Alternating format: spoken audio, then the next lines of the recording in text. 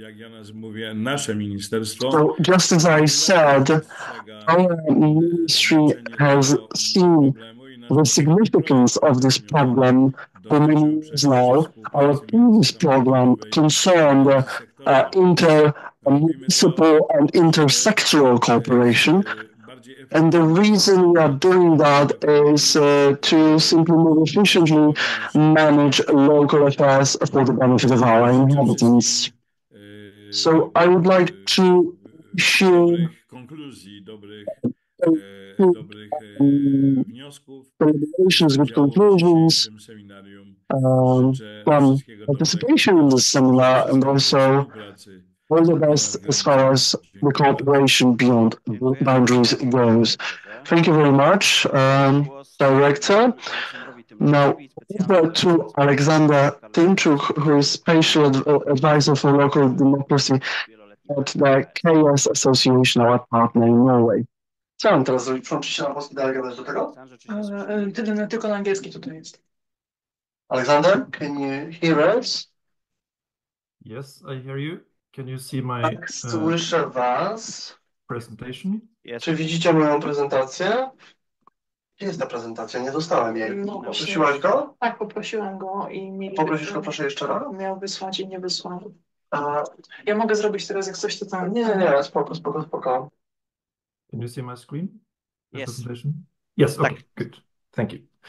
So, ladies and gentlemen, these forums facilitated in a very professional way by the Association of Polish Cities represent a unique opportunity to foster dialogue, share insights, and build lasting partnerships between our two countries.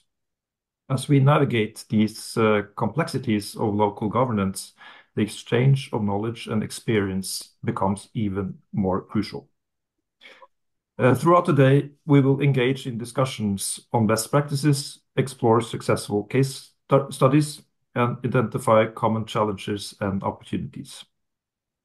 But to provide some context to the presentation you will hear from my Norwegian colleagues soon, I would like to take the opportunity to say a few words about intermunicipal cooperation in Norway. There are 357 municipalities and 15 counties in Norway.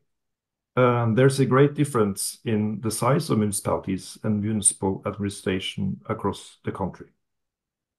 From the smallest municipality, Utsira, with its 217 inhabitants, to the capital of Oslo with over 700,000 inhabitants. 49% of all Norwegian municipalities have less than 5,000 inhabitants.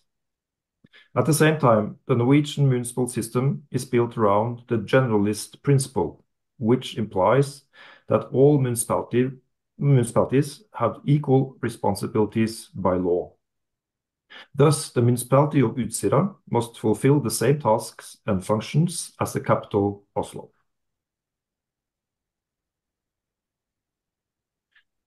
It is well documented that Norwegian municipalities have some challenges in fulfilling their statutory responsibilities, and that these challenges are systematically greater the smaller the municipalities are. A tool that is widely used to compensate for capacity and competence challenges in municipalities is intermunicipal cooperation. It is the Norwegian Local Government Act which regulates intermunicipal cooperation. Municipalities and county authorities may carry out joint tasks through intermunicipal cooperation, and intermunicipal cooperation shall take place through an intermunicipal political council, municipal task community, host municipal corporation, intermunicipal company, a limited liability company or cooperative, or as an association or in other manner that is legally permissible.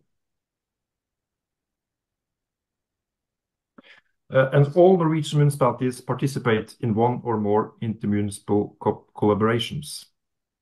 Due to a recent municipal reform with municipal mergers and a clarification of the Local Government Act regarding intermunicipal collaboration in 2019, We lack good data on the number of intermunicipal collaborations in Norway.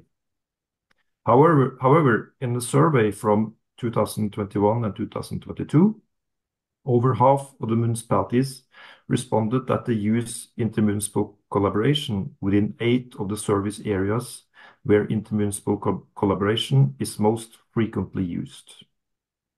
And as we see from this chart, the most common areas of collaboration are revision, crisis centers for people who are exposed to violence in close relationships, fire and rescue, out-of-hours medical centers, etc. And with this short presentation, I intended to provide some insight into intermunicipal cooperation in Norway. The presentations from my colleagues will give you a more in-depth introduction and examples of such cooperation. And with that, I wish you an interesting and instructive day, and I look forward to the fruitful exchanges and inspiring conversation that will undoubtedly emerge from this forum. Thank you very much.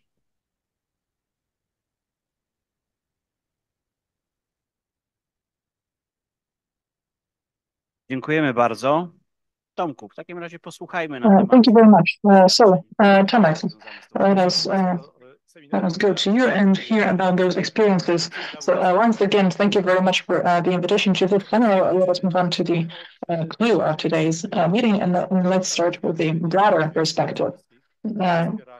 We have 10 years of experience in the Association of Polish Cities, and this is what Jarosław Komża is going to talk about in his presentation. He's an expert on the Association of Polish Cities, and he's also the coordinator for advisory projects. He has also been a part of Polish Norwegian projects. Like I said, he has been a part of the advisory team and has advised for over 800 municipalities in Poland. So as you can see, this is quite a big experience that he has. And let me give the floor to Jarosław. Good morning, ladies and gentlemen. My name is Jarosław Komża, and I represent the expert team of the Association of Polish Cities. Today, I will discuss with you our 10 years of experience in supporting intermunicipal cooperation. To help me illustrate this topic, I will share a presentation with you now. So, ladies and gentlemen, it has now been 10 years since we began consciously and expertly assisting Polish local governments in supporting, initiating, fostering, and solidifying the intermunicipal cooperation. So now allow me to briefly explain how we do it, how we operate. So first and foremost, we carry out various advisory projects that are aimed at municipal partnerships. They are financed from various sources. These projects are commissioned by entities such as the Polish Ministry of Finance and Regional Policy. And here you can see 2 examples of such projects. One of them was carried out between 2014 and 2016. It was also co-funded by the so-called Norwegian Financial Mechanism. And the most recent one, which we completed not long ago, it was funded by the EU Technical Assistance Program funds and implemented in 2022 and 2023 under the acronym CWD. In Poland, you are likely familiar with that project right now. So in both advisory projects, as you can see, we have provided support to a large number of municipal partnerships, collectively the grouped countries of local governments. And in the case of the CWD project, this included 771 municipalities. And thus, the experiences that we draw from these projects are truly on a large scale. And the second method involves translating the conclusions and recommendations from our project experiences with you into proposals for legal changes in local government law. As an example of this, here we have the Act on the Principles of Development Policy, which consolidates legal aspects related to cooperation. But it's not just this piece of the legislation here. It also includes acts regulating cohesion policy and others. So One example of such solution is the concept of an integrated project, which entered the framework of the current regional policy period and was developed through practical work in the CWD project.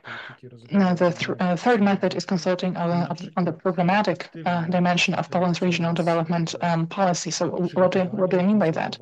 For instance, our active participation in the preparation and consultation of various programs and strategies, such as long-term national development strategies, where local government issues, cooperation, and territorialization of policy are addressed.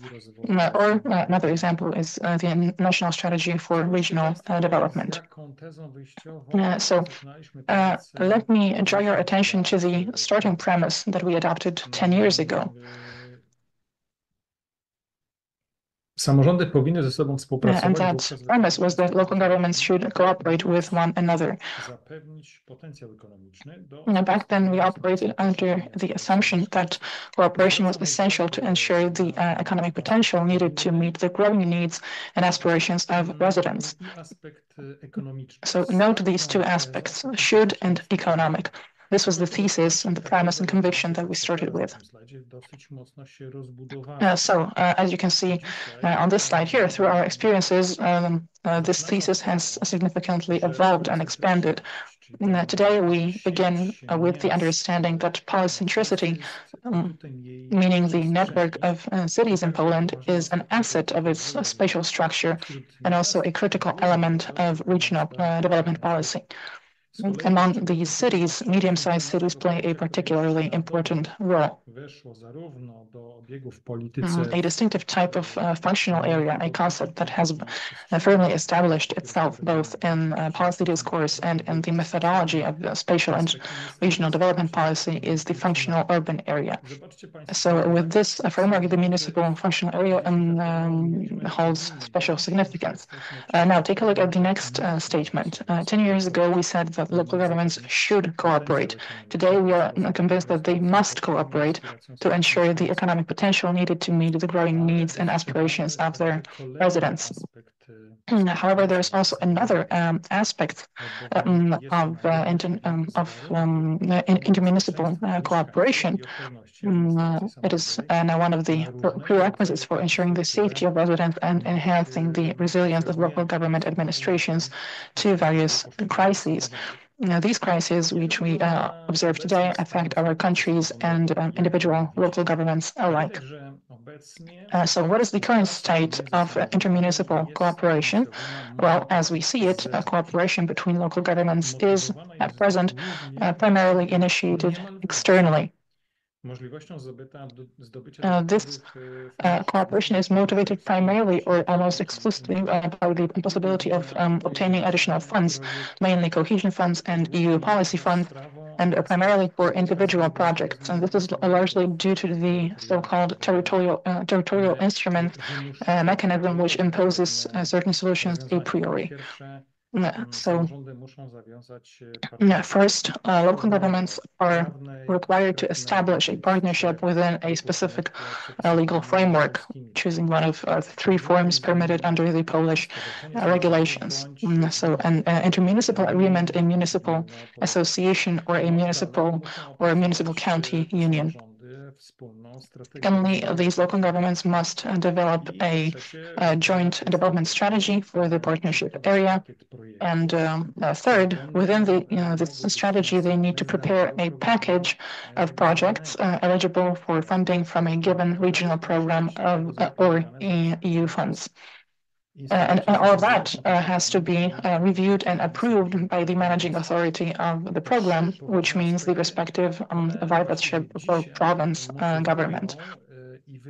Now, these three significant aspects currently motivate and define the framework of intermunicipal cooperation. This is what the reality is today. And a common example of it is the integrated territorial investments, or the ZIT in Polish. So the ZIT mechanism has its advantages and disadvantages, obviously. Unfortunately, there are very few integrated projects or partnership projects, while the majority are individual by single municipalities. The mechanism of territorial cooperation, as well as the implementation mechanisms for territorial instruments, still leave something to be desired. But how do we envision, how do we think it should function? Well, first, the intermunicipal cooperation should be initiated from the bottom up by local authorities, which means ones that are fully aware of the functional connections between the municipalities. Moreover, these authorities should have conducted an inventory on the one hand of the potential of the entire functional area, not just individual municipalities, and on the other of the problems that need to be addressed, problems that cross administrative boundaries. Secondly, cooperation should not be limited only to individual projects. Instead, it should aim for joint planning, for joint organization and implementation of the public services across the entire functional area. And all of that should be based on a previously developed integrated development strategy for the area as a whole. So these are the two key components, two key conditions of the desired future state. So the first component is the cooperation that's initiated from the bottom up. And the second one is cooperation that is not solely focused on projects, or at least not only on projects, because while implementing development initiatives, that is certainly not a bad thing. Quite the opposite. Cooperation should center on the pursuit of joint planning, organization, and implementation of public services. So what conclusions have we drawn from our experience in working with local governments regarding the key conditions for initiating, sustaining, and maturing the intermunicipal cooperation? Well, firstly, there must be someone to take the initiative, an initiator, and at the same time an animator of the cooperation. This is usually a formal leader, such as a leader of one of the local governments, but sometimes it is also an informal leader, for instance, the president of a local social organization. However, this person must possess widespread credibility and influence over local authorities. The second condition is the openness of attitude among the local leaders that intend to collaborate, or at least among the majority of them. These leaders should be capable of persuading and encouraging others within the functional area using the language of benefits to establish such a partnership. The third critical condition is the knowledge and skills of local government employees, both the leaders and the operational staff. This is a topic that I will go back to later. So these are the three key factors for initiating and sustaining cooperation. But now, what challenges await us in the near future? What are the conditions necessary to maintain cooperation among Polish local governments in the coming period? Well, the first one is education, second, also education, and third, also education.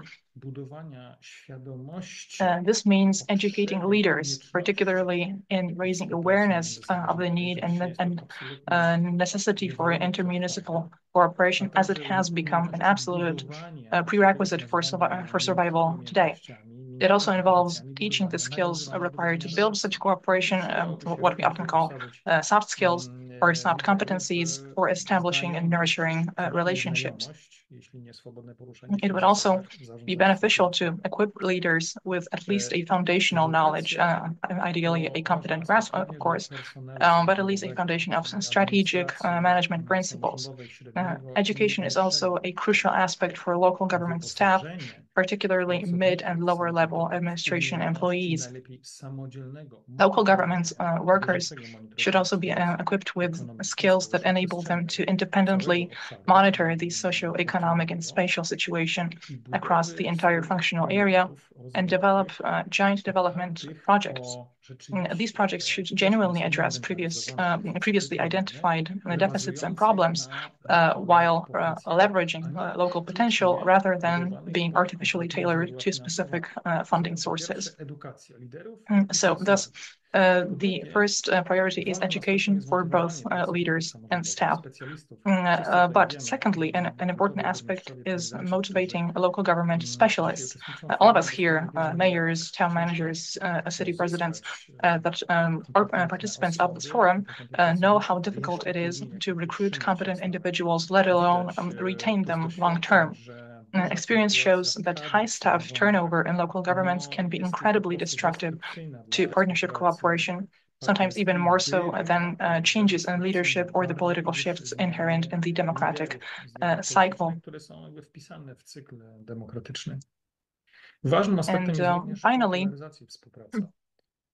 promoting intermunicipal cooperation is another vital aspect that is achieved through initiatives such as the ones we undertake within the framework, but also through the exchange of experiences among stakeholders and through implementing various projects.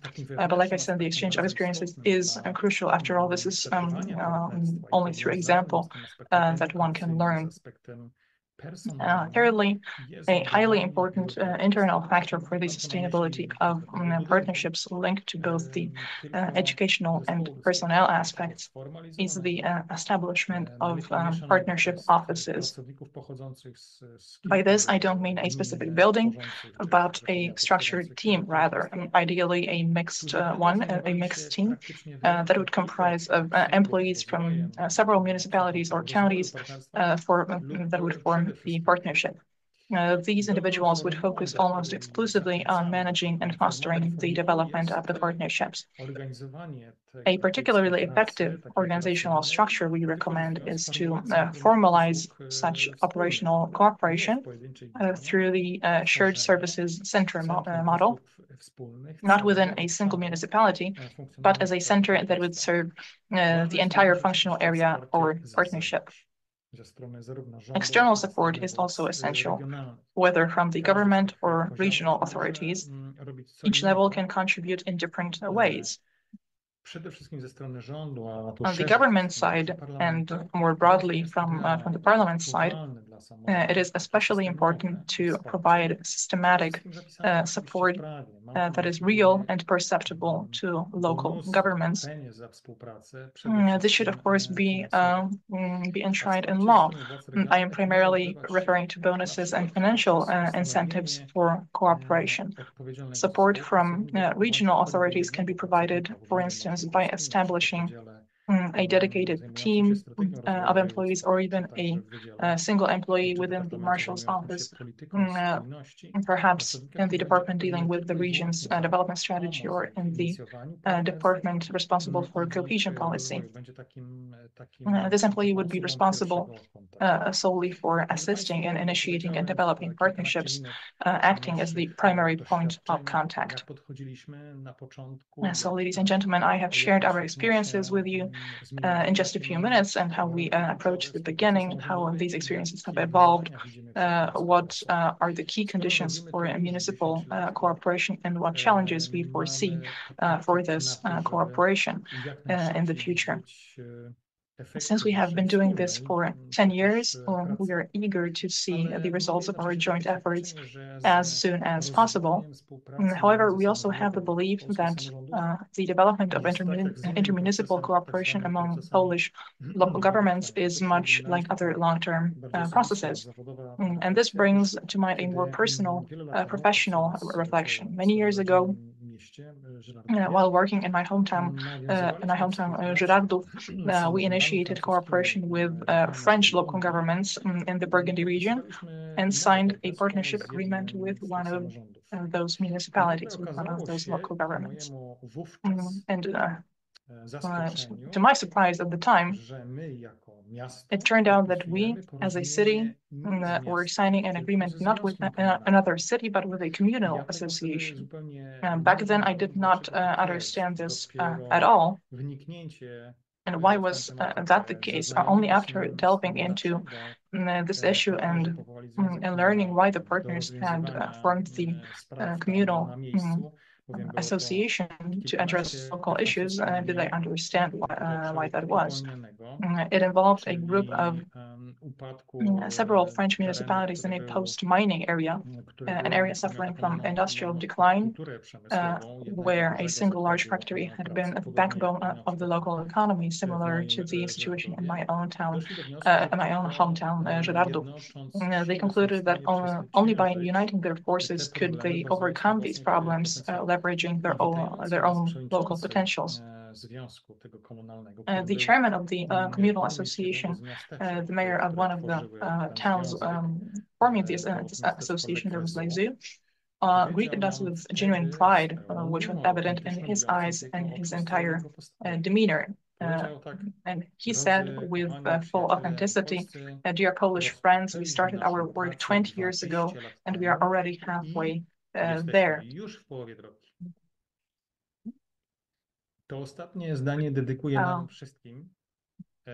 I dedicate this last sentence to all of us passionate about seeing municipal cooperation develop as quickly as possible.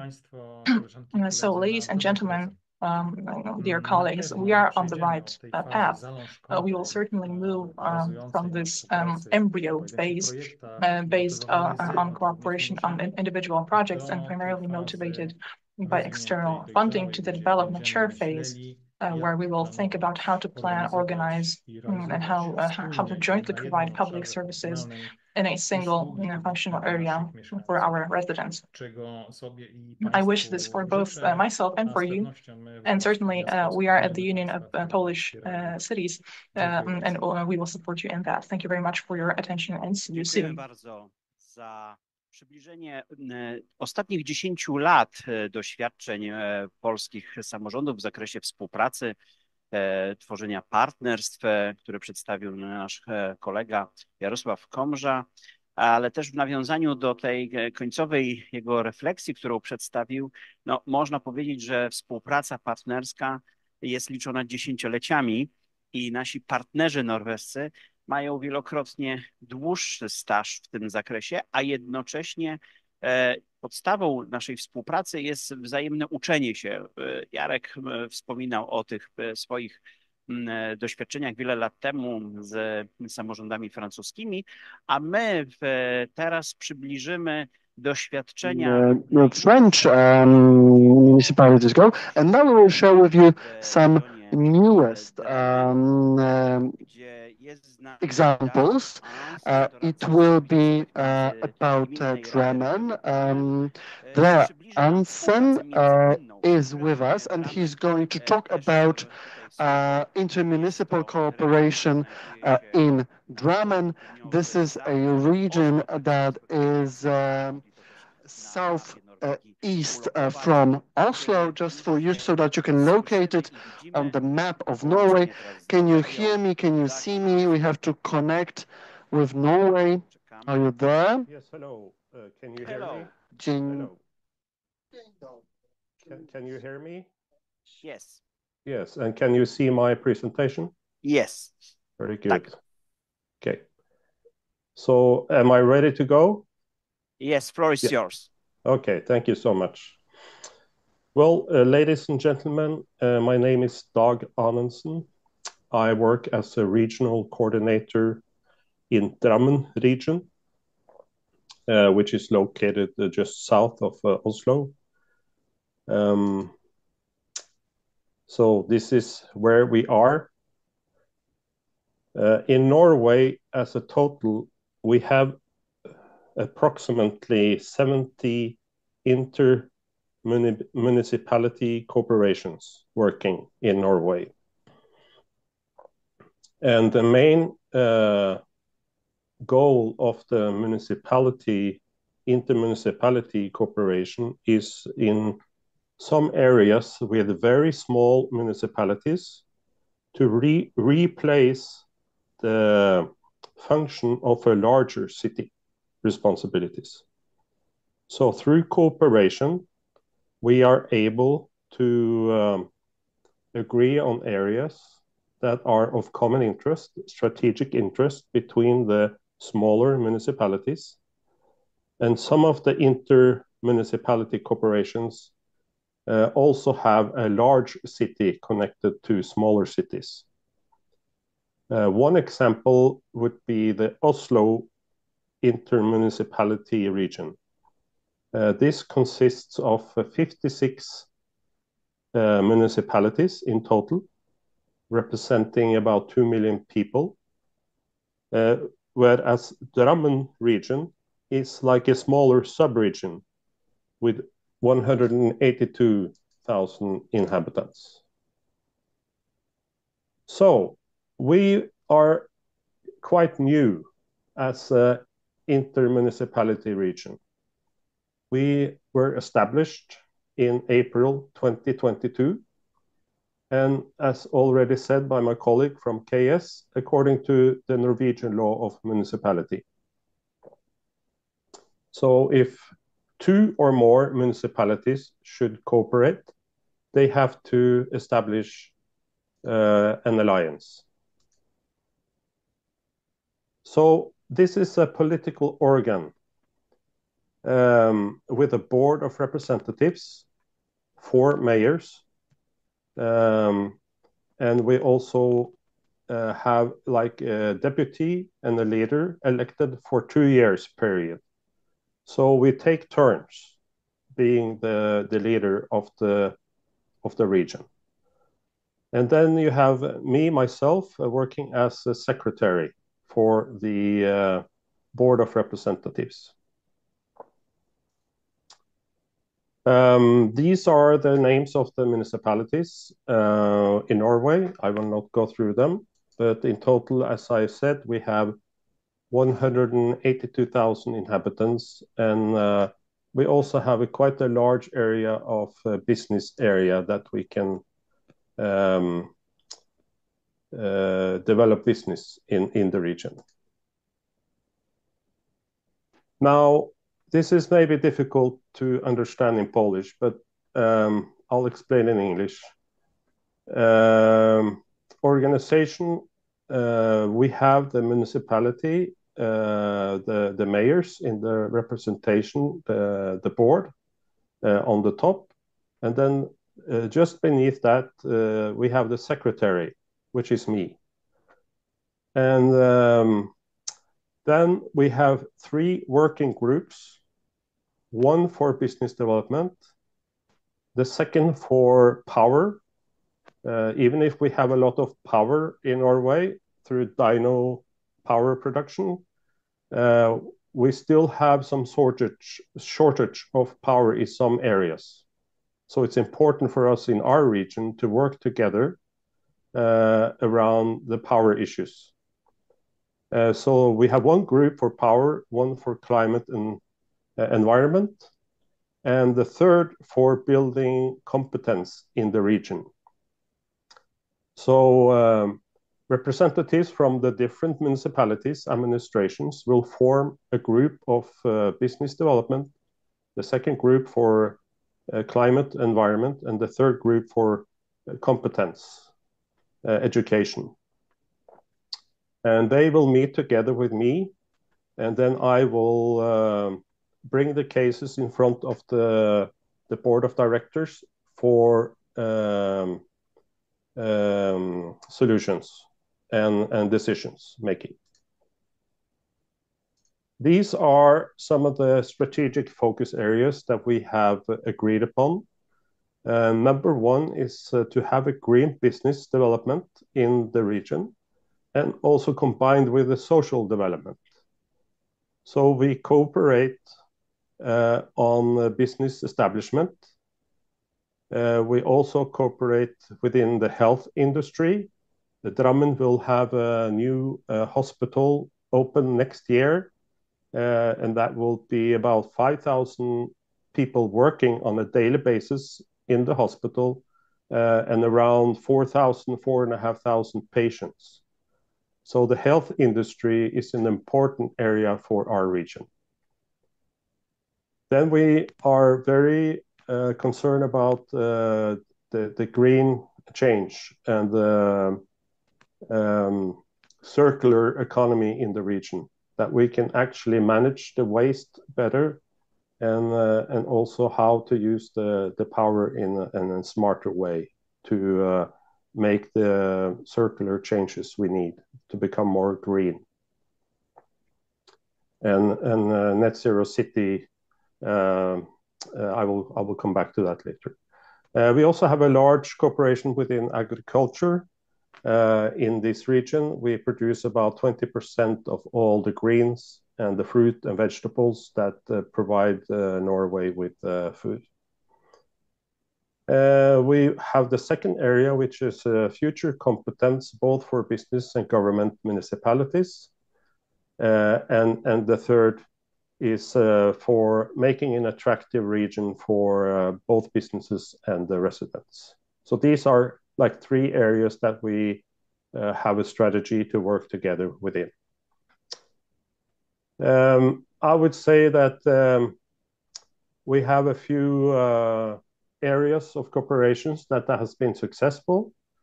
So far, we have been mapping all the business areas and divided them into three categories. A, B, C, like an A category is typical for residential offices close to the city. You have public transport to these areas, while an example of a C area would be an industrial area where you would need a car to transport back and forth to this area. So we have divided the business areas into categories. So when we have businesses that want to establish business in our region, we know exactly what property and area to offer to them. We are also working together on a regional strategic business plan for the next 4 years.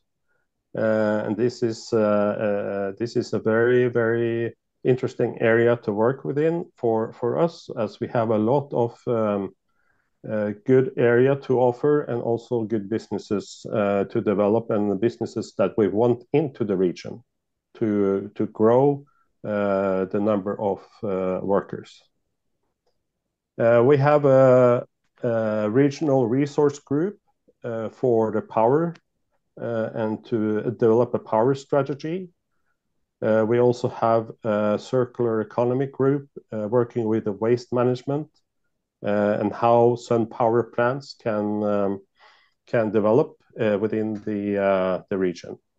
Another area, as I already mentioned, is agriculture area where we have a close cooperation.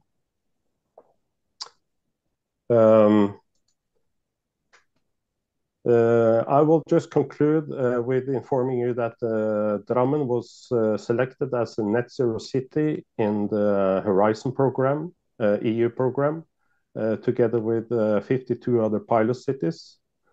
We have developed 7 different projects which are all regional, mostly run by one of the largest municipalities, Drammen, in combination with academia and the business alliances in the region. So we have a triple helix approach as we made the application to the Net Zero City program. We were awarded 1.5 million euros for these projects that you can see here mentioned from 1 to 5.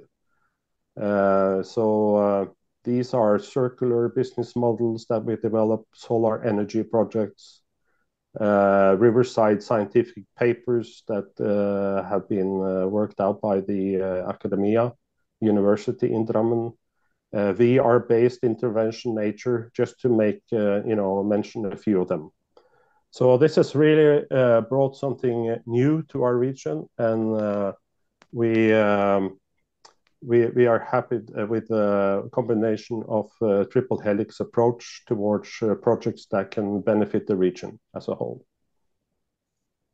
Thank you so much for your attention. This is what I have in conclusion. Thank you so much.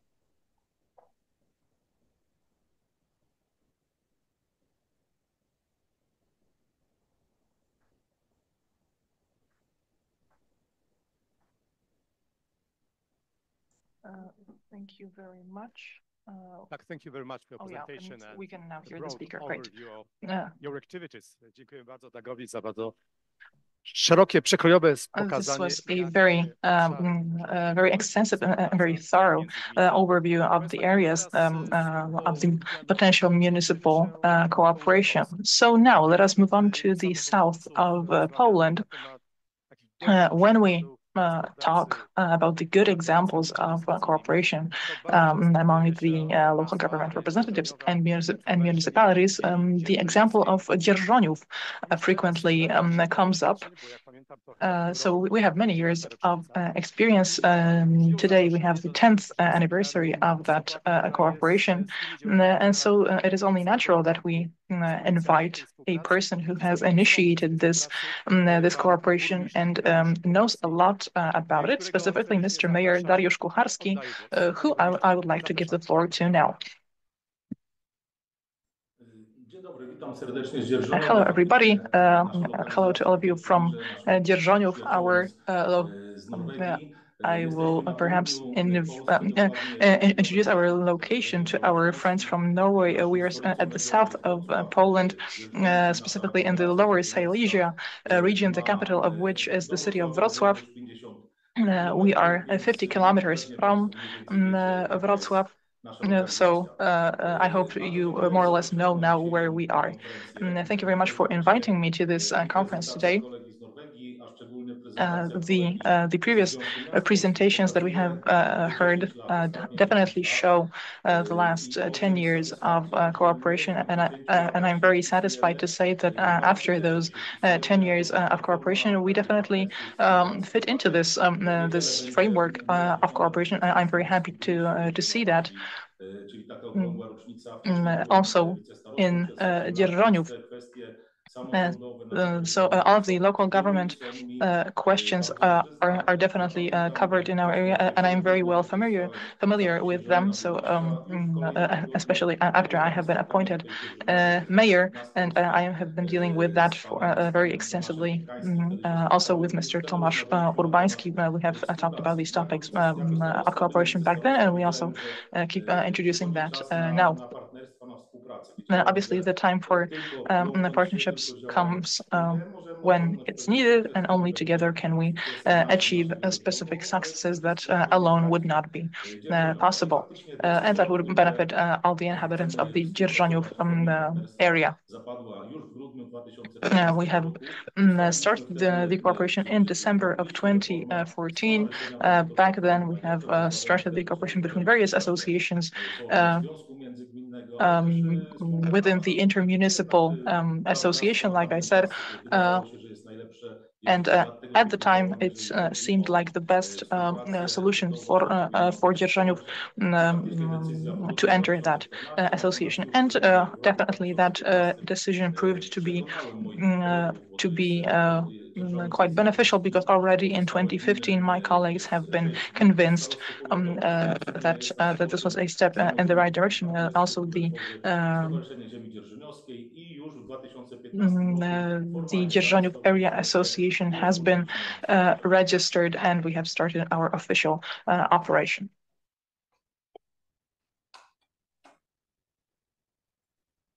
Pozwolę też Państwu tutaj sobie na przekazanie I will take the liberty to go through the presentation here so that you can better understand our geographical and geodemographic conditions. So here you can see the Lower Silesia region where we are, and specifically the Dzierżoniów county.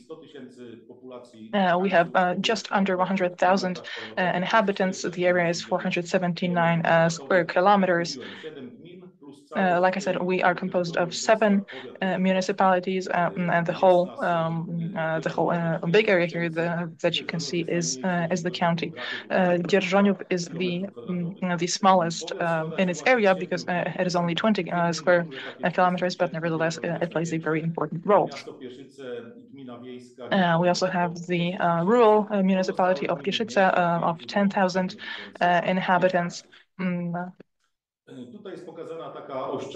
Here you can see a timeline of our cooperation. So how we started, how the corporation has formed. So what I already mentioned, 2014, we have made the decision to start the partnership. Then 2015, the establishment of the association. In 2016, we have already set up the cooperation office.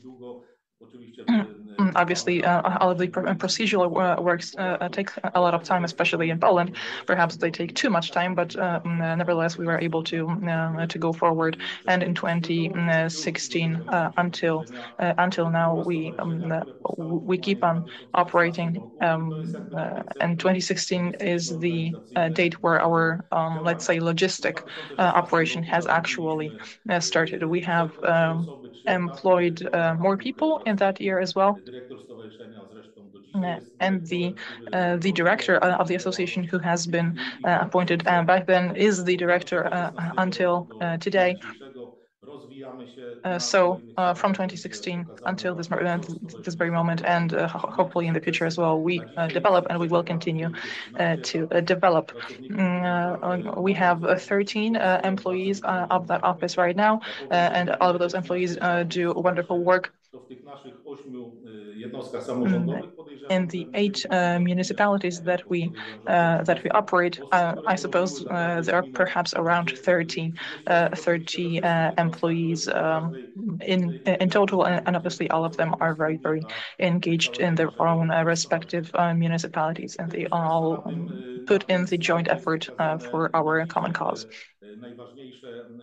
So here I have the most important areas that we cover, and that I would like to tell you in what areas we operate. So first, we have education, sport, economy, environmental protection, revitalization and thermal modernization.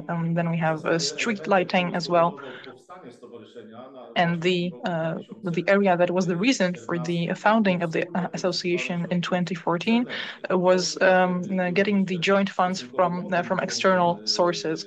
So specifically from the EU, but also from the governmental programs and non-governmental programs as well.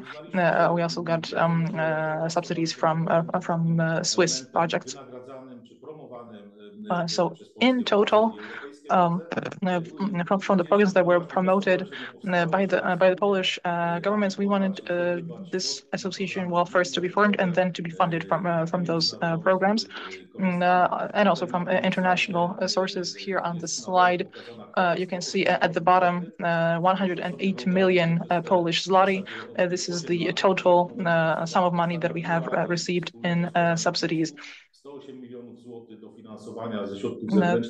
So this is quite a substantial amount that we were able to receive, for example, through various applications, and so on. Obviously, we have to divide that sum into our respective units, and only then can it be properly implemented within our association.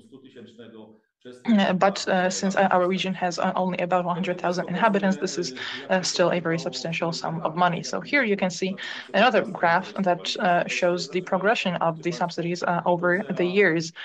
So you can see that in 2015 we have started basically from zero, and then 2016-17 we got about 25 million zloty.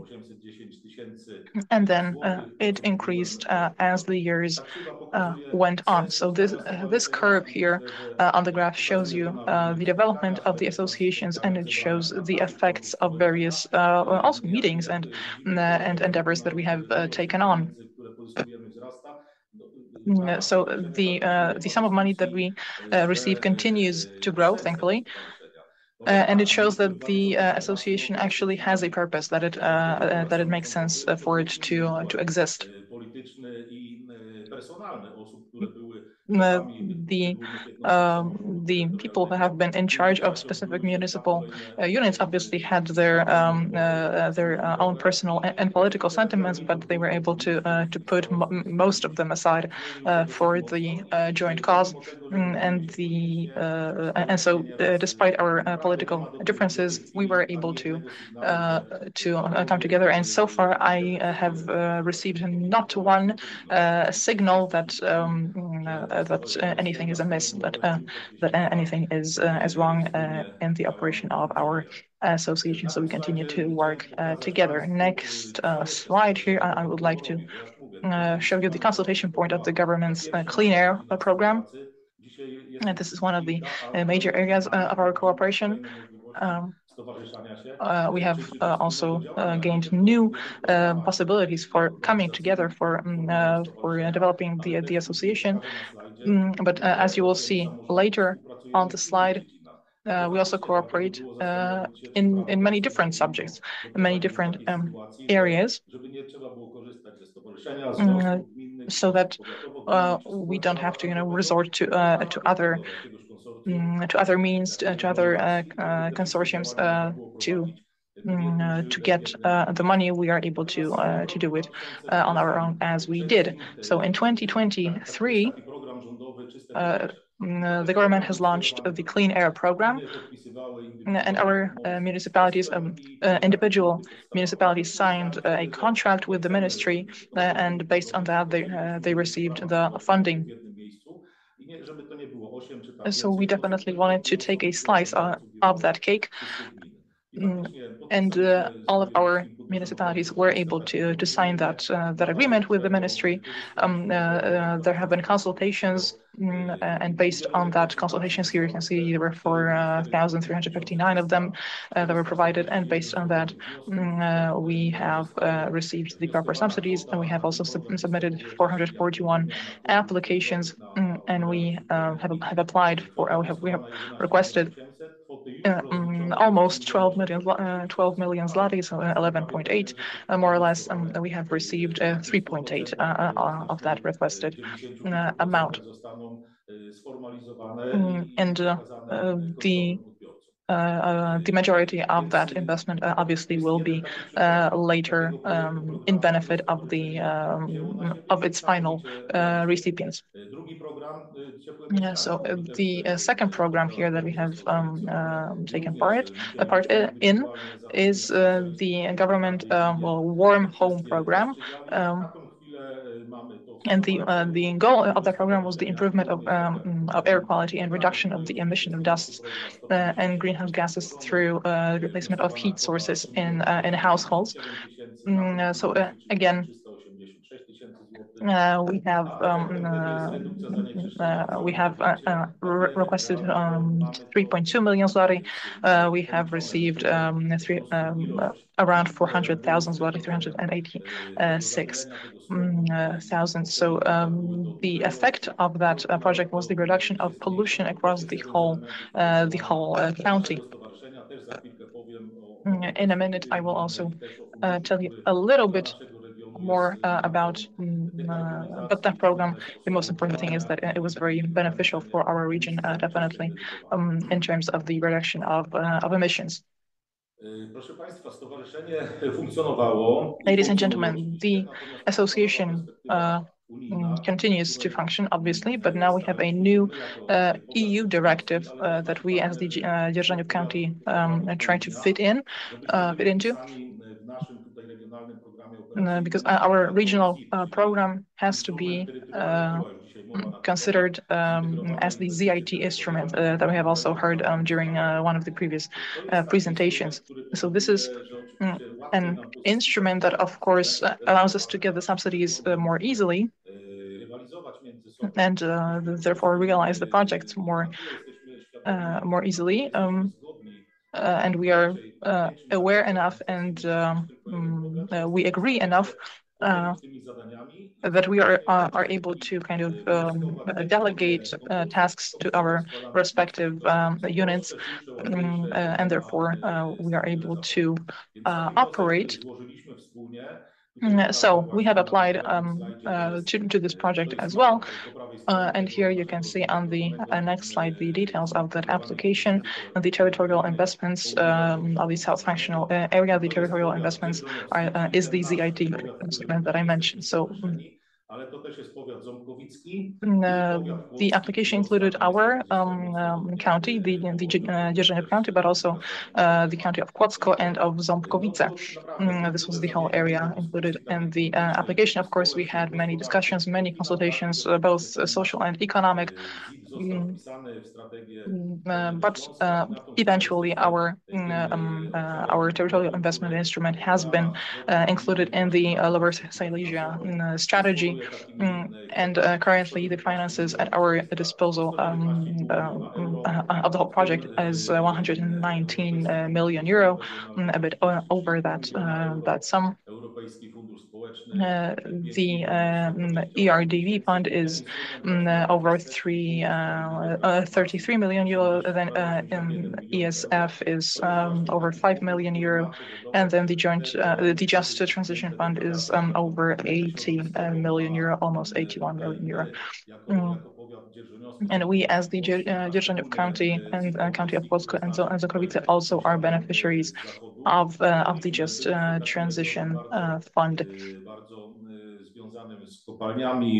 Because we, as the region, are very closely tied to the mining industry, and so therefore we are able to get that subsidy for that transition or transformation to adjust to the current times. So any questions related to the energy sector, this is what we can get the money for. But coming back to the previous slide, thanks to the territorial investment instrument, we were able to create another agreement between 28 municipalities, 28 local governments. And so I believe this is a good example of such a cooperation, that we as the municipalities give a warranty for success, and therefore we become the leader of that unified instrument, of that Dzierżoniów Area Association. We are very happy to see that our association has been and continues to be appreciated, because for the past 10 years our work has been effective. Thankfully, we were able to avoid any internal conflict. So this is a very good prognostic for the future, definitely, and we are able to continue to use that for the future. Here you can see the benefits of the partnership projects in the Dzierżoniów Area Association, which I think is also important for the topic of today's conference. Every now and then we have meetings regarding that, and we want to see specific benefits of our cooperation. So here you can see these benefits on the slide, and thankfully there continue to be more and more. I will take the liberty to read through them. So first, we have the greater institutional capacity and experience of participating actors, no mutual competition for the raising of common funds. Next, pooling potentials, resources, building social capital, creating a culture of cooperation. Next, we have implementation of a wider range of investments. Then below that, we have implementation of projects which, without the support of partners, would not have been possible to implement, for example, in smaller municipalities. And finally, we have greater, broader impact. We also have to understand that the projects impact quite, both large municipalities and the small ones. And thanks to that cooperation, we are, of course, able to continuously go bigger and grow bigger and impact a larger area, physically larger. Even though there are some smaller actors in our association as well.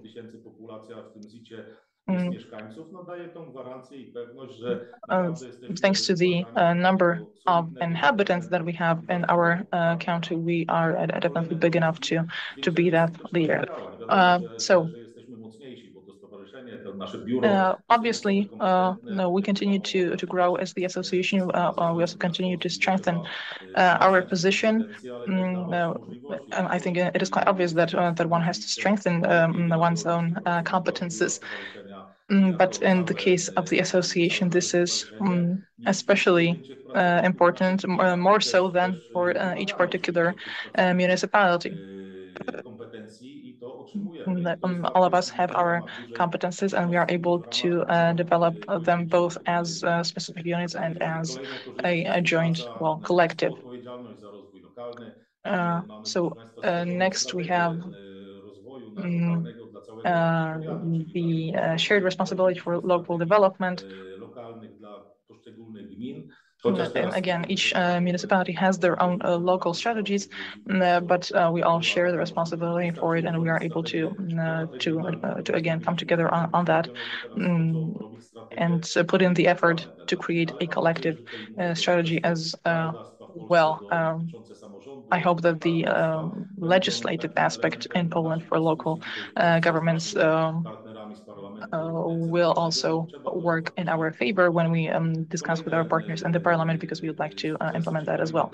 Next, we have the exchange of knowledge and experience, delegation of competences to specialized entities and units.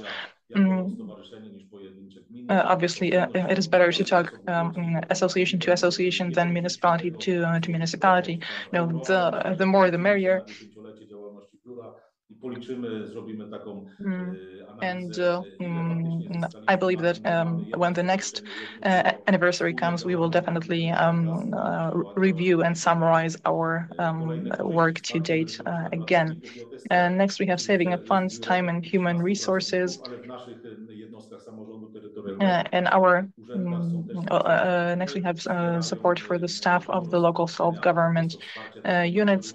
We receive some expert support, for example, that share their knowledge and experiences with us and with our partners.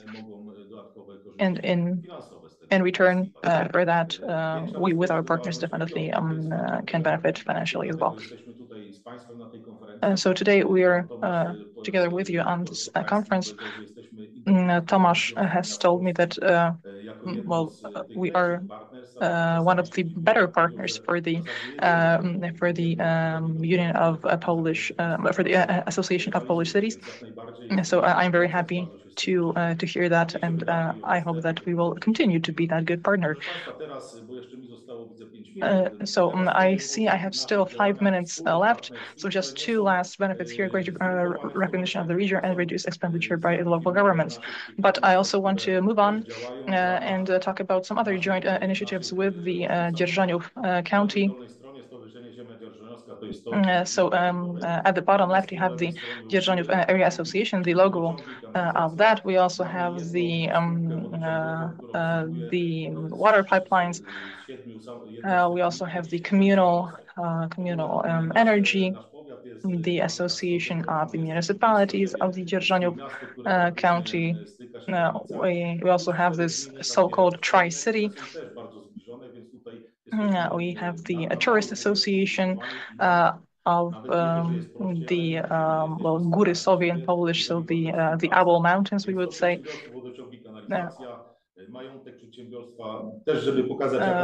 The water pipelines, I have already mentioned the the financial input of that association, of that unit, also is not without importance here. We have 300 kilometers of those pipelines managed by this company.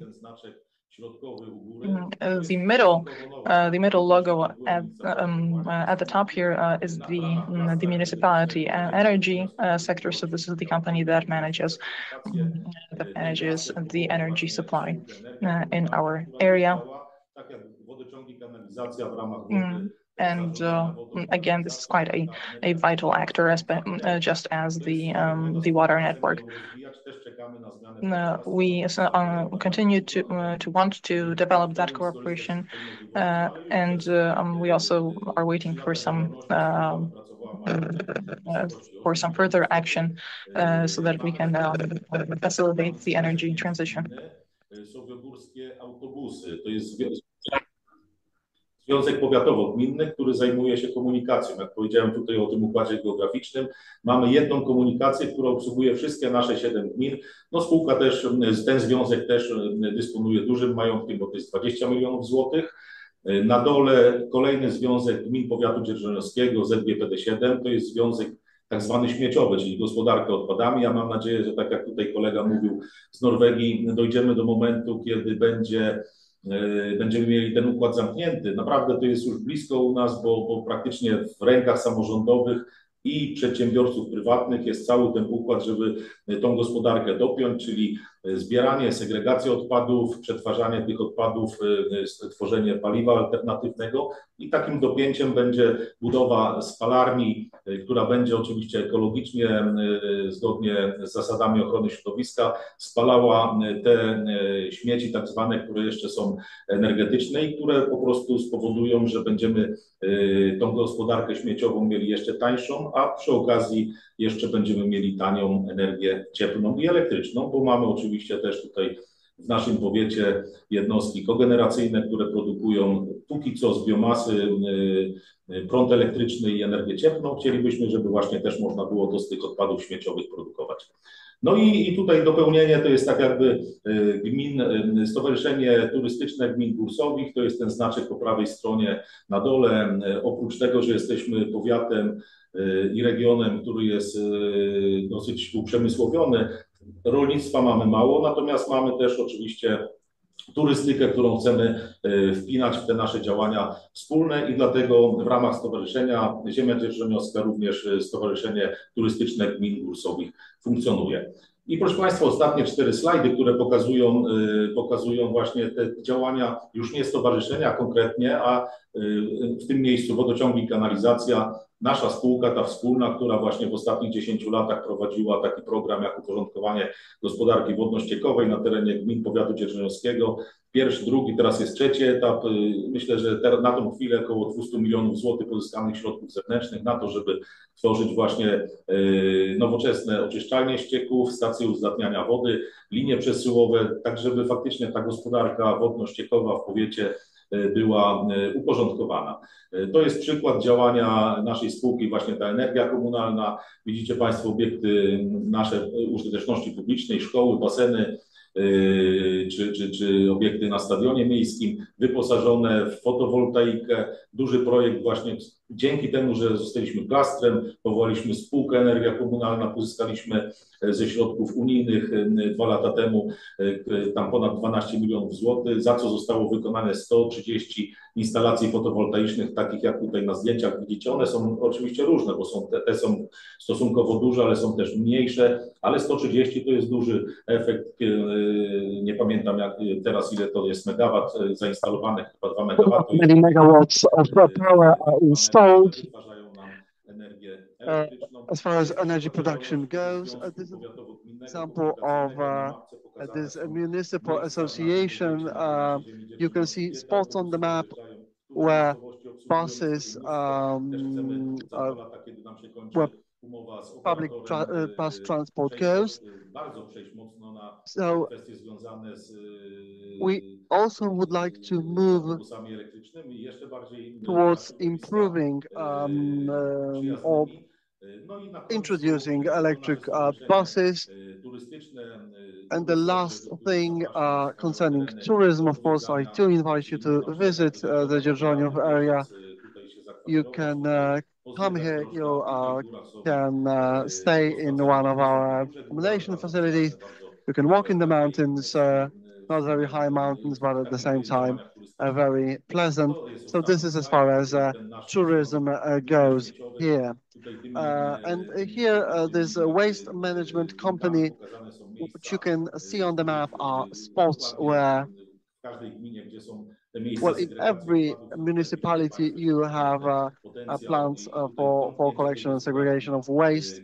So this, of course, increases our capacity as well as waste management goes. Thank you very much. Thank you for inviting me to this conference, to this forum, and for allowing me to present the activities that are being done here.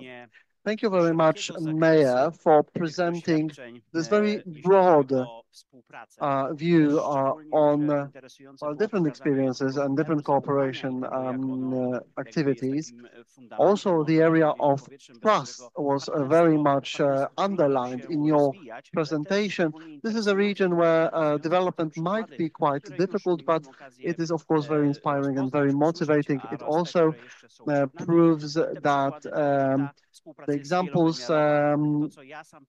show that this cooperation can be very very multi-dimensional. So for the past 10 years, we've been learning and getting experiences from our Norwegian partners, and we can see that an average municipal area in Norway is part of even several such intermunicipal association, at least in the meaning of our Polish associations. You have shown us what it looks like in Dzierżoniów.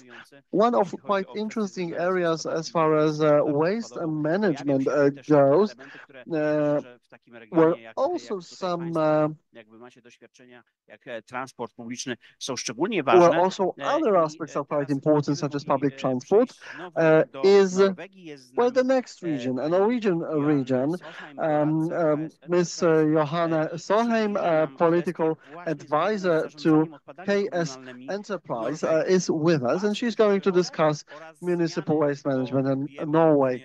She will talk about ownership, roles, and changes. Of course, cooperation requires more and more updates in an ever-changing world. Now, Johanna, can you hear us?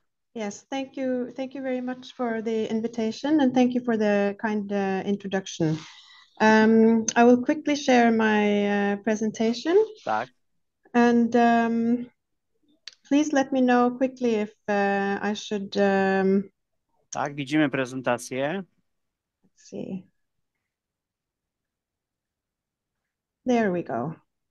My name, my name is Johanna Solheim. I'm a political advisor in KS Enterprises, and I work specifically with the waste management or the public waste management companies all over Norway to represent their interests politically.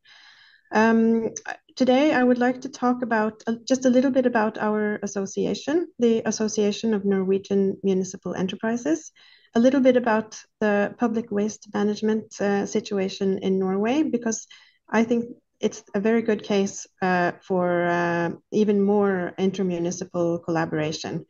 And then I would like to give you a few examples of collaboration in the waste sector in Norway. So Samfunnsbedriftene, or the Association of Norwegian Municipal Enterprises, is the leading employers association and policy organization for municipal enterprises in Norway. We have almost 600 members, and our largest member groups are energy companies, waste management companies, ports, fire and rescue companies. But we also have members with within a wide range of other disciplines. And we are located near KS, who represent the owners of municipal enterprises, or the municipalities, basically. And but Samfunnsbedriftene represents the municipal enterprises. We have most of our members belong to one of these two types of companies. We have intermunicipal companies, and then we have limited companies. The intermunicipal companies can only be owned by public entities, so only municipalities, county municipalities, or other intermunicipal companies. It's a separate legal entity, and the company will act as a legal person. It will have a board, which can be a professional board, but it will also have a representative board on top of that, where the representatives from owner organizations will be placed. There's an unlimited responsibility, and the companies cannot go bankrupt, but they can and very often do own subsidiaries. While the limited companies, about half of our waste management members are also limited companies. They will be owned by shareholders, but so the difference is they can be owned by both public entities and also private companies. They have a limited personal liability, and they act as an independent legal entity. And the limited companies, they will have a board and a CEO, which reports to the board. They can establish and own their own subsidiaries, and they do. And this is a type of company that has had some distrust, perhaps, because there's a myth that it's difficult to establish a good political governance of these companies. But we argue that it only requires a very strong ownership strategy. So that's we think that good political governance is possible, and it's important for these companies. The Norwegian waste sector has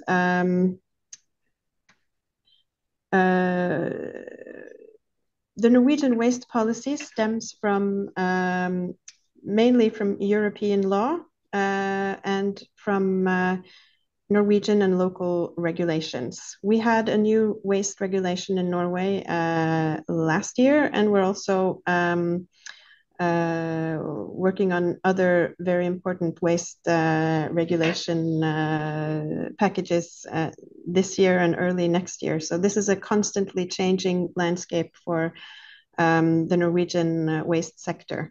And the regulation is becoming more complex. The demands on the industry is becoming more complex. So, and we're not at the end. It's always going to be, we're always trying to become more circular, more environmentally friendly. We have more ambitious goals for the waste sector in Norway, and of course also in Poland and in the rest of the EU. So that means that we're going from a sector that's has perhaps been low tech 20 years ago, and it's becoming a very high tech, very high tech industry in Norway.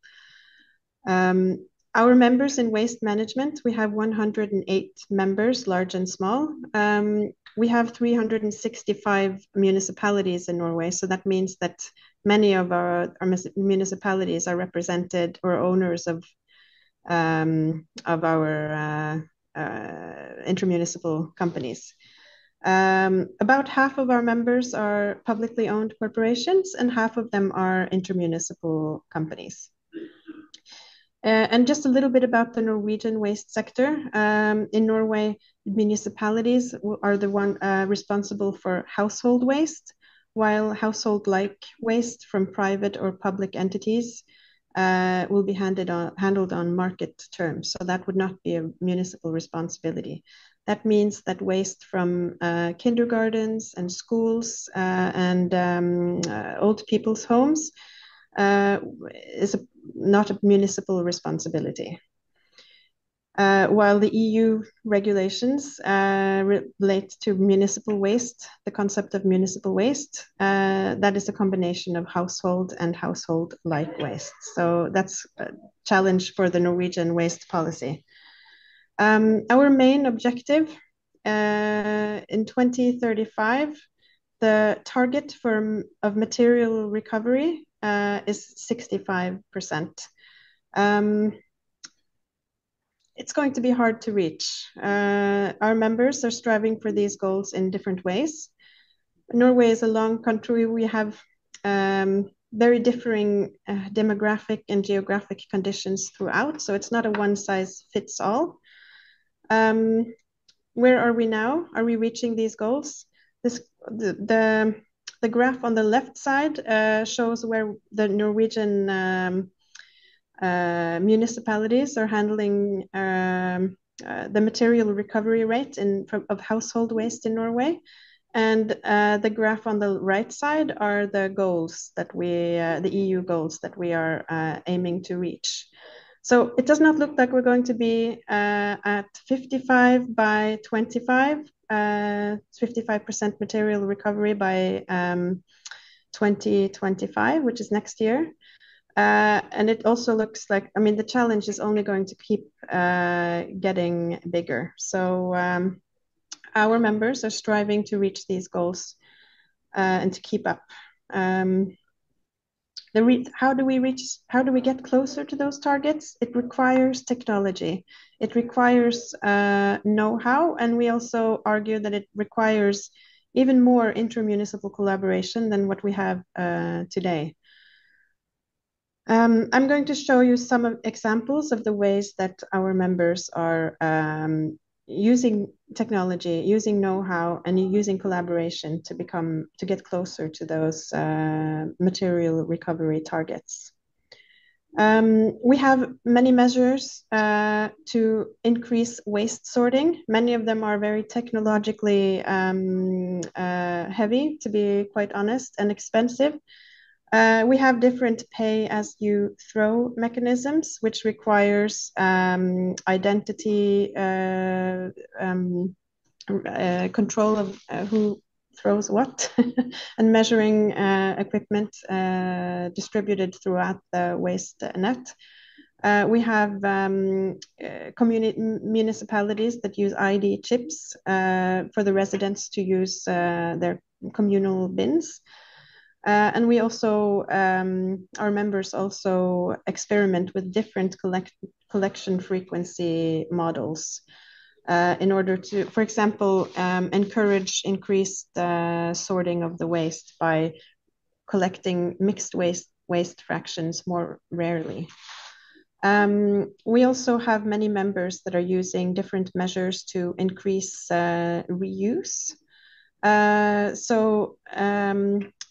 At recycling stations, there are many who have different types of reuse stalls or containers.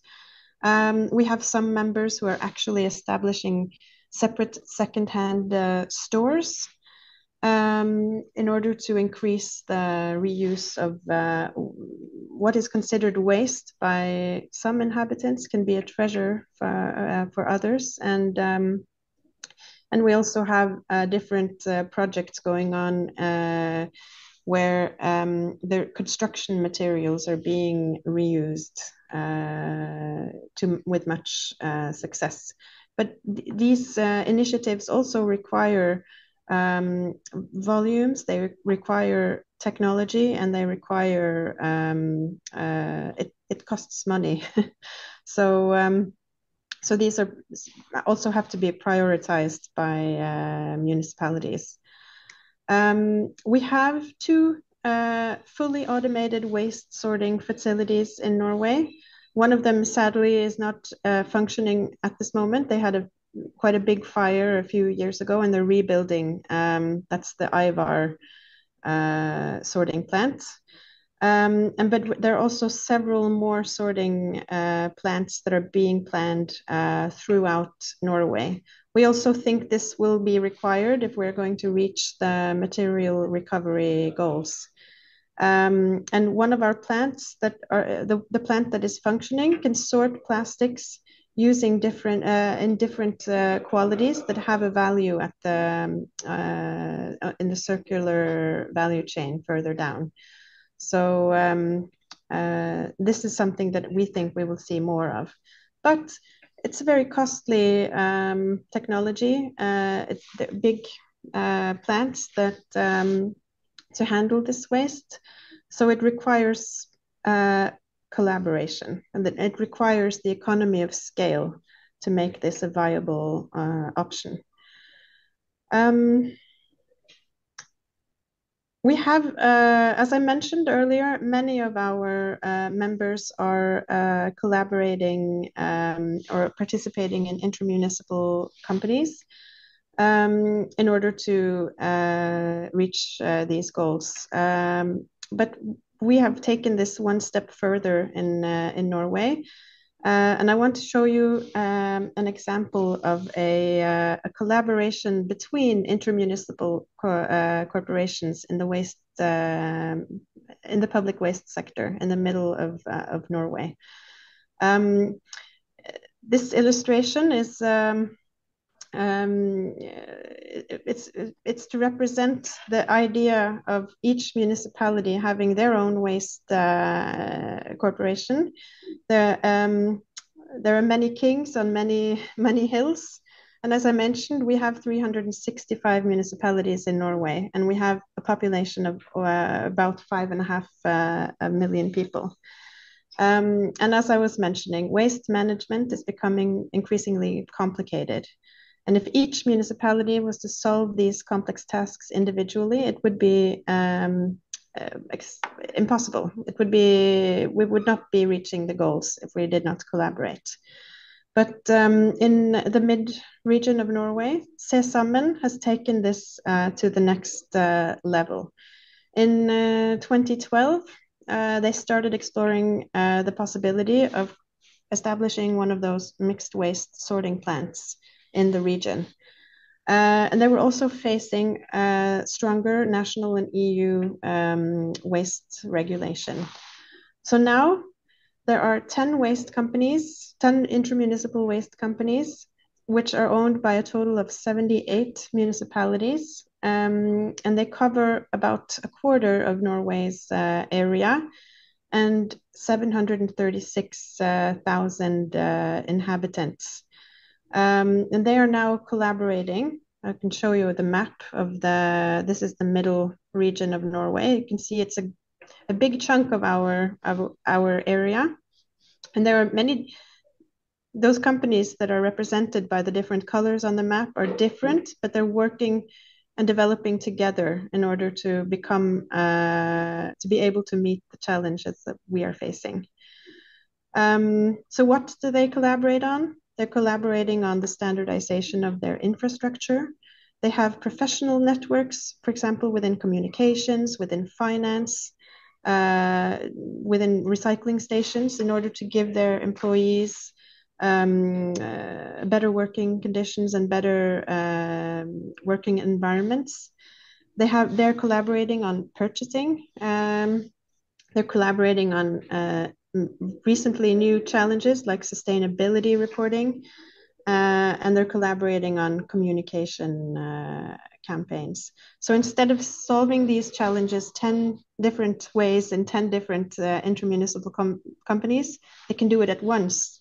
So they're pooling their resources and they're getting the benefits of an economy of scale, and they're attracting more skilled workers because they want to work in a bigger environment with more better or more professional networks. So with that, I would just like to say, and Se Sammen is just one of many examples. As waste collection is becoming more and more technical and more complex, it makes sense for municipalities and the intermunicipal companies to collaborate. And Se Sammen is one. We're seeing similar collaborations in other regions in Norway as well. So thank you so much for the invitation and to talk about intermunicipal collaboration. Johane, bardzo dziękujemy za tak szeroko I kompetentną Thank you very much for this very broad and very competent presentation. You have showed many different subjects in many different areas, which shows definitely how much can be done. Sometimes we can do more than we can imagine. If we think about the traditional waste management. Another area that is definitely predestined to intermunicipal cooperation is tourism. Tourists get to a specific destination, and they obviously visit many monuments, many attractions, and they expect a complex offer, for example, from a travel bureau. So, if we are talking about tourism, we have to talk not only about managing the. Pokażemy przykład, który ma już dłuższą historię, bo Poznańska Lokalna Organizacja Turystyczna to już 21 lat działalności, a więc długi okres, ale także okres, w którym organizacja wciąż się rozwija, podejmuje nowe tematy i powiększa liczbę członków. W tym stowarzyszeniu jest partnerstwo nie tylko administracji publicznej z biznesem, partnership not only between public administration with business, but also with NGOs, with the universities, higher education facilities. We have over 70 partners, and I'm calling them partners because each and every association that we collaborate with has a say, has a voice that is listened.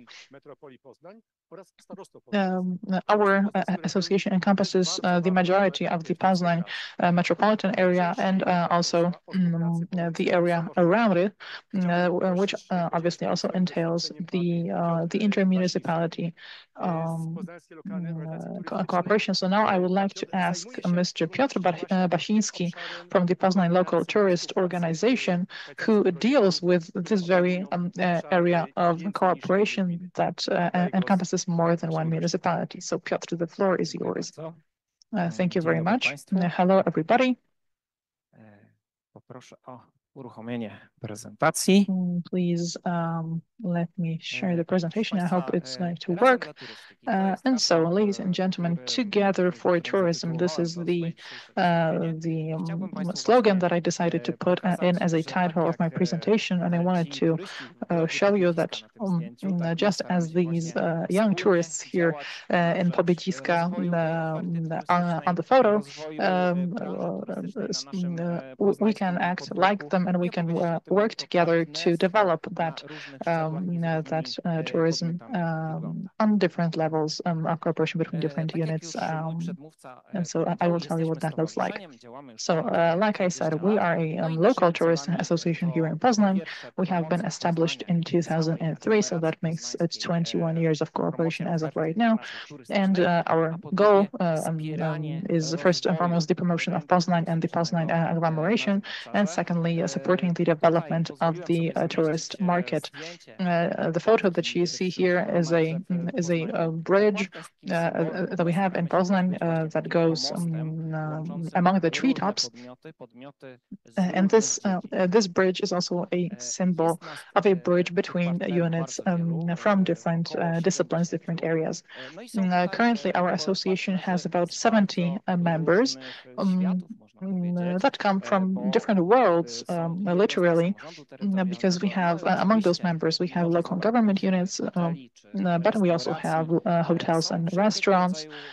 Also, various types of cultural institutions led by museums in Poznań and around Poznań that are very popular. We have travel agencies that bring in tourists to our area and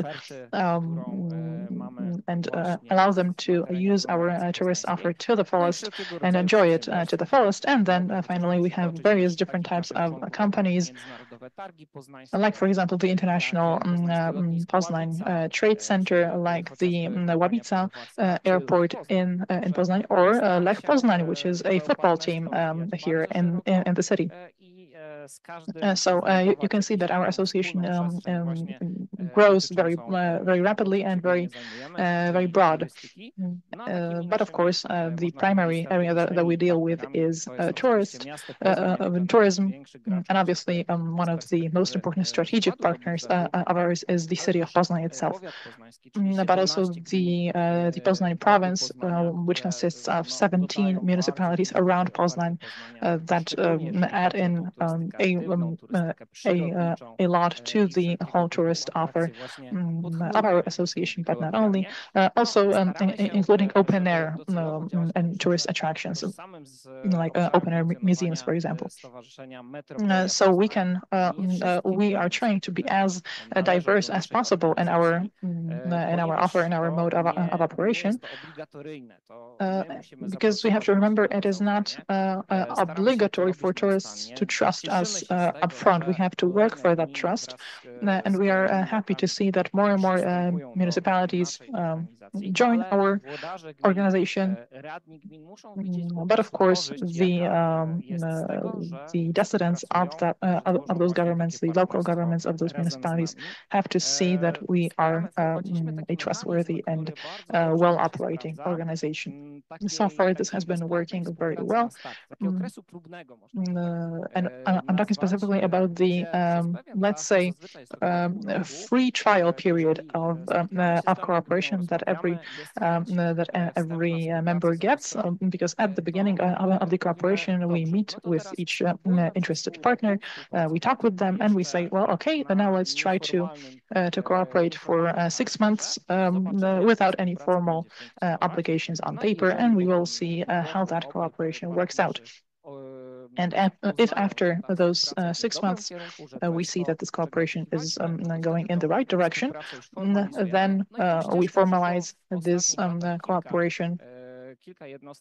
And in the recent years, several local governments have undergone that first free trial period, and then the actual formalized cooperation that evolved naturally from the first period.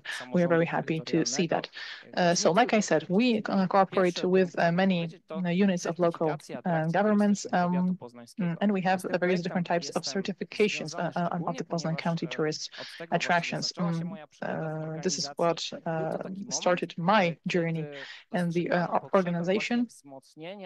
At the time, we saw a need for strengthening our organization and a need for talking about the area around Poznań, because Poznań as a city is a natural magnet for tourists in our area, but people were not aware about the attractions around it, and so we decided to become a sort of spokes organization for the whole region, and currently I am the spokesperson in the flesh.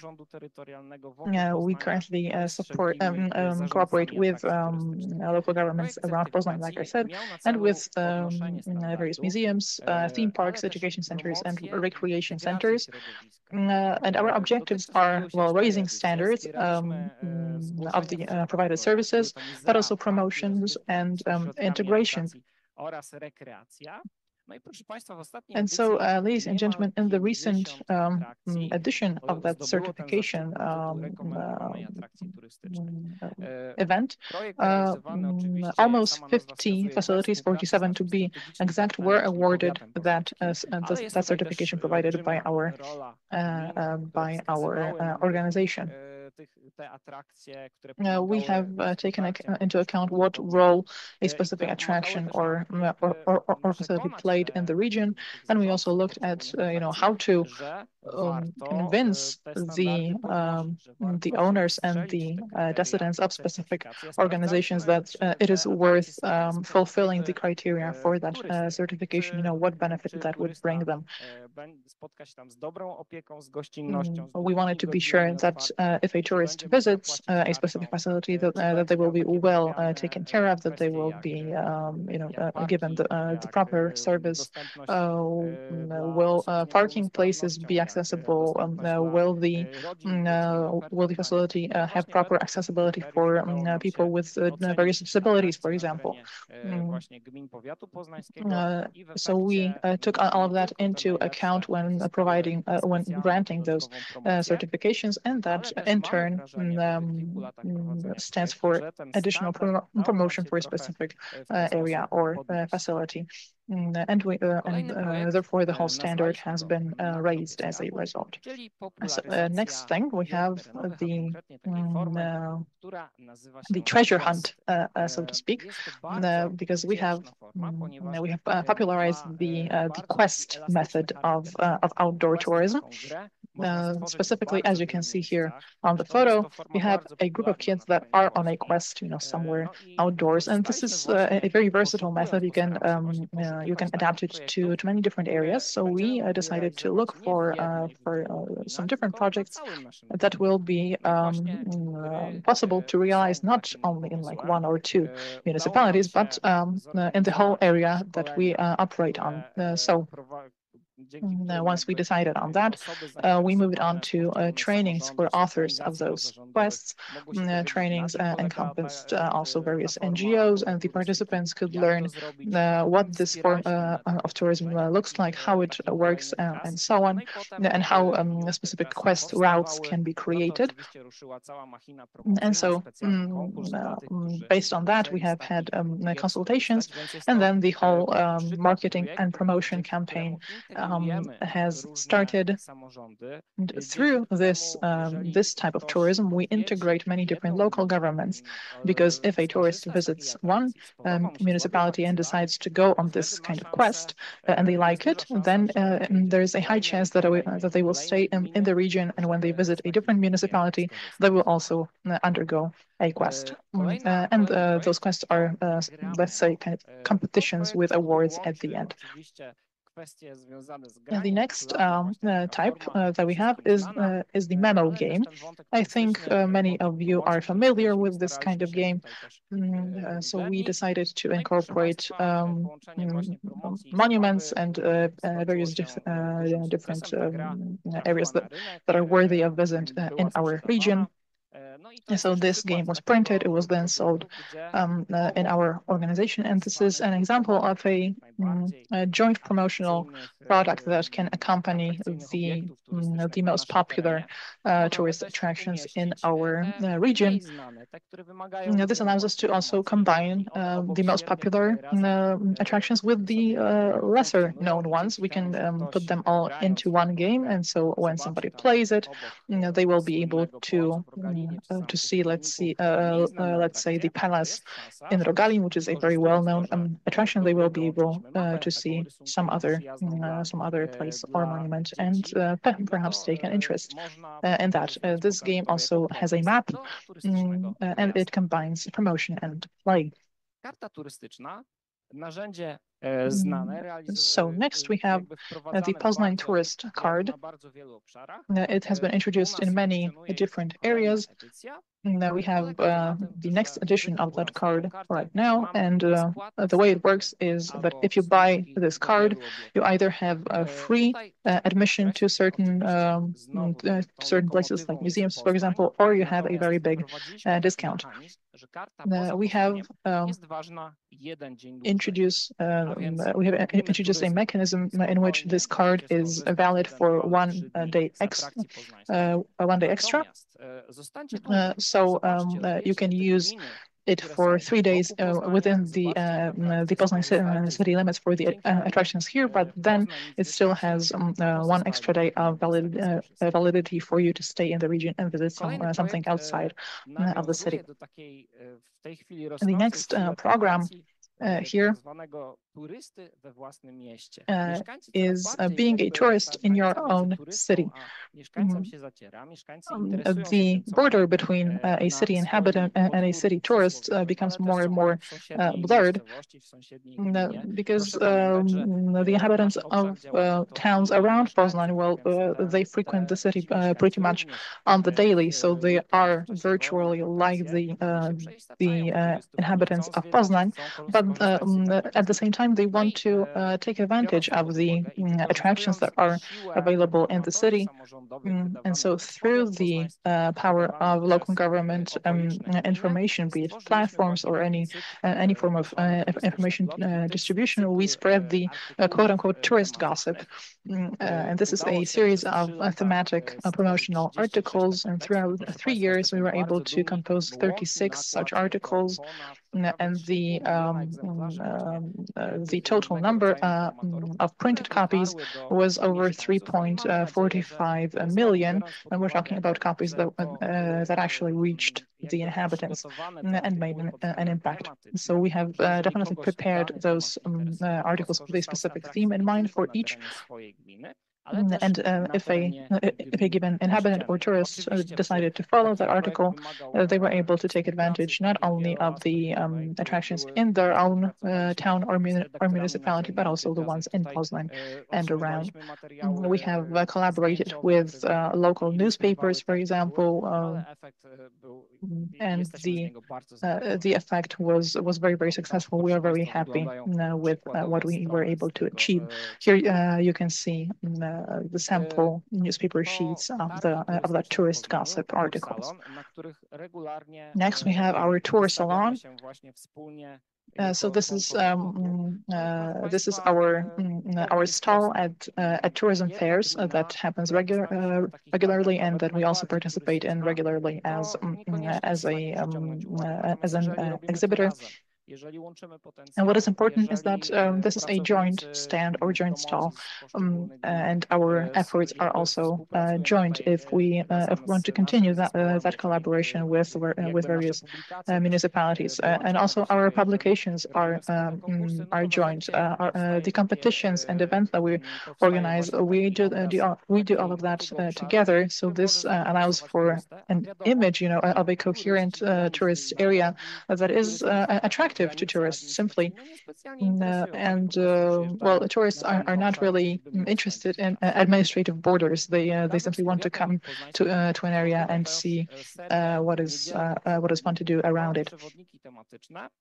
The next thing that we have are the so-called Sunday guides of Poznań County.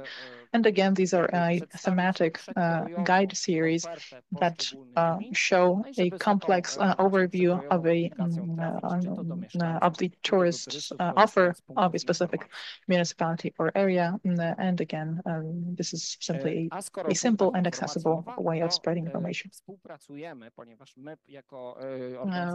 We, as the tourist organization, have also a tourist information system, a tourist information point, but we also collaborate with municipalities on that. And so what does this collaboration entail? Well, we have different trainings, we have different study visits during which we learn about new attractions that continue to sprout in our region, but it also entails the spreading or dissemination of publications, which we can be a middleman for example, we can deliver a specific publication from one municipality to a different area through our organization. Another aspect, of course, is the sale of souvenirs.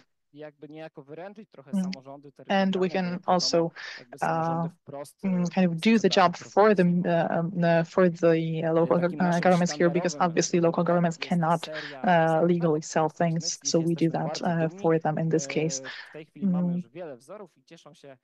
Next, we have the Metropolitan Tourist Information System, and we have devised a kind of blueprint for it, which works definitely in our municipality and in other areas as well.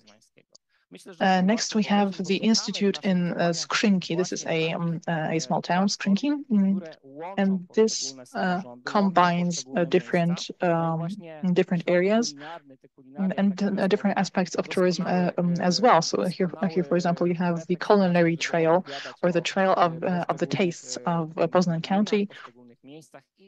It also provides a space for a forum of the Wielkopolska regionalists, and it is a tourist promotion at events. What I want to mention, coming slowly to an end of my presentation, is the film titled Tarapaty 2, or in English, The Trouble 2, or Part 2 in this case.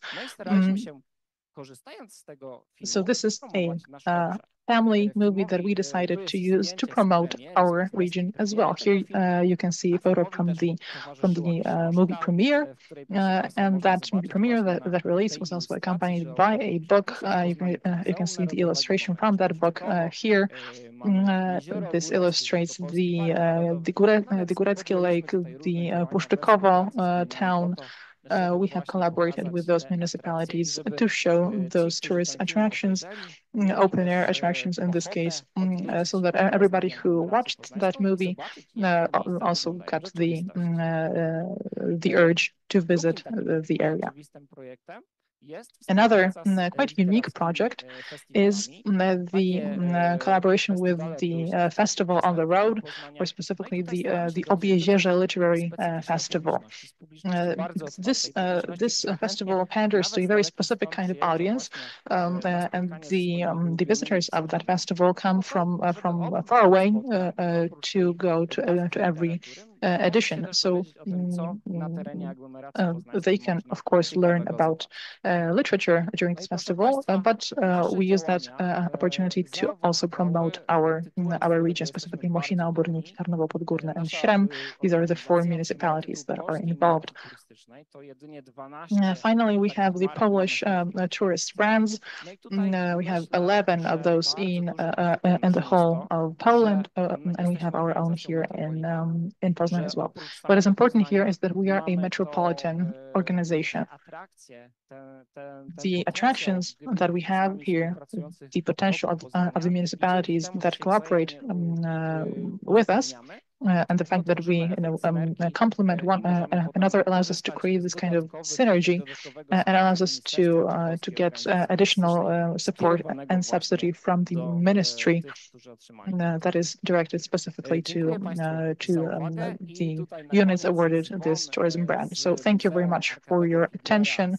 And this bell that you see here is in the Arkady Fiedler Museum in Puszczykowo. So let me ring that bell and invite you with the sound here. Thank you.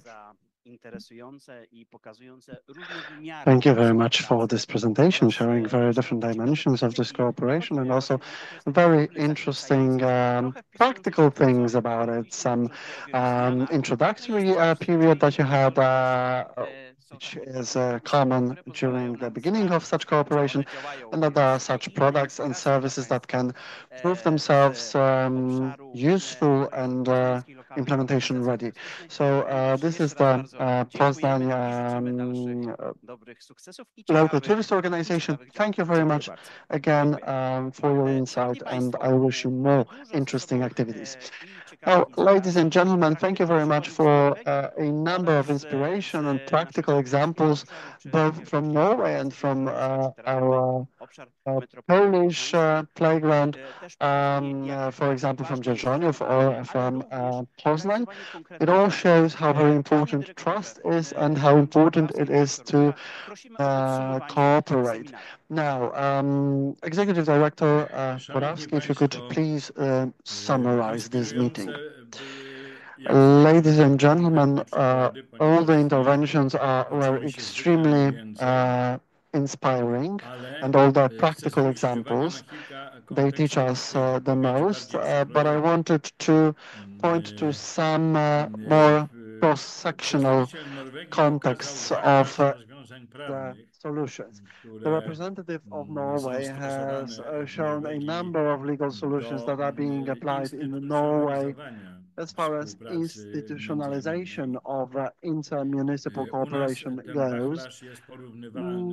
This is very similar in Poland, but the focus in Poland is set rather towards some of the solutions that I have not noticed in Norway.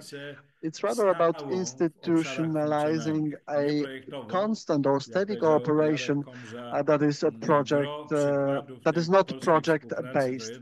Jarek Komża mentioned that the majority of Polish corporations are rather project-based due to the fact that you can get some dedicated funds for the implementation of such projects. However, we would need more steady cooperation so that we can plan our development together and to be able to provide municipal services together. This second option is there in Poland because inter-municipal associations allow for that, but they are quite rigid and they have been created in such a way that they take over the tasks of the local government units. So a unit which enters into such an agreement or into a such intermunicipal association, when they do it, they stop being responsible for a given task because it's the new legal entity who is responsible for it. At the moment, we have only one such association, which shows us this metropolitan corporation. This is the Silesian metropoly, but it also shows us with the passage of time that there are a lot of challenges faced by this particular association. In order to get rid of them or to get by, we need some legislative changes which are not yet possible. So we are now working on more flexible solutions so that we can have more steady cooperation in urban functional areas. I also wanted to point to one another fact, which is that in Norway, as far as I understood, there was a survey checking in which areas municipalities are cooperating. Please pay attention that at the very beginning, you have emergency management centers. At the moment, we are now passing the law on the protection of civil inhabitants and civil protection, as well as Emergency Activities Act. So in the nearest future, we will have to create such structures and pass such laws. In some areas, it would be advisable to do it together, especially by smaller municipalities which lay in the functional area of either a town or a bigger city. So this could bring mutual benefit to all those stakeholders, especially if we could increase all those emergency and protection measures, thanks to all the emergency management centers that could face all those challenges. We have an example of such a center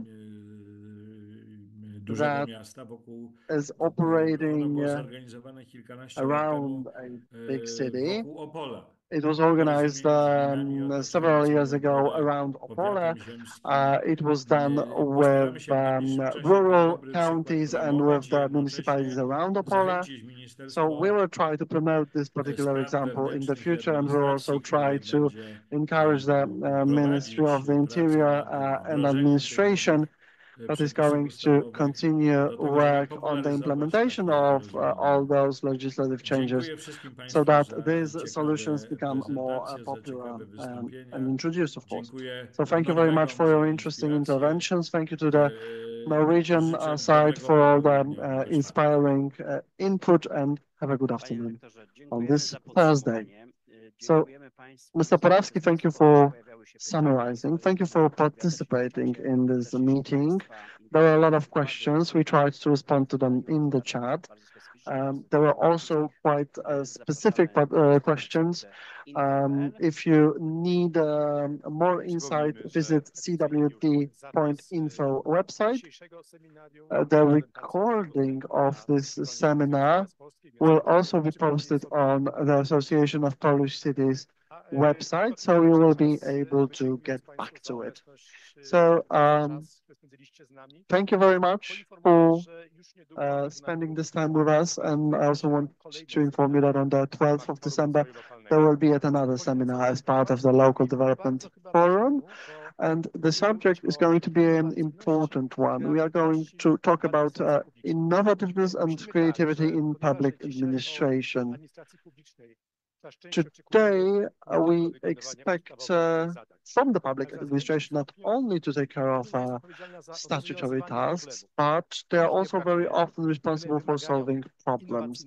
And there are many of them. They require innovative approaches, creativity that not always is associated with local government units and authorities. So we will talk about it, about innovation, creativity. 12th of December at 11. You will soon get an invite, so please join us in December.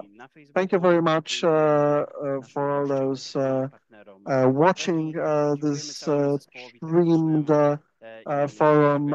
Thank you to our Norwegian partners, as well as to the technical team and to our sign language and English language interpreters. Thank you very much and have a good afternoon. And as always, please fill in our survey so that we know what we should pay attention to, because we get a lot of inspiration from those surveys. You can find it in the chat. Thank you very much.